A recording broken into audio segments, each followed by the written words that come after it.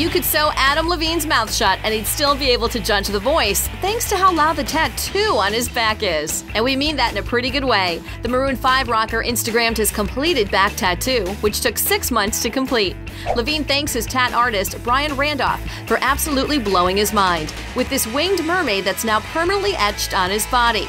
The skull-holding sea maiden is riddled with detail, shading, patterns, and even more symbols and imagery than most will likely ever know. It's pretty certain that Levine is more than happy with it, though. Levine is certainly no stranger to ink and likes crediting the artists. He once told Inked magazine, "You have to give those guys credit. They're probably sick and tired of people screwing around and coming into the shop and not getting anything. So I totally understand the attitude of, are you wasting my time or are we really going to do this?" No doubt that Levine is the type of tattoo customer that comes back.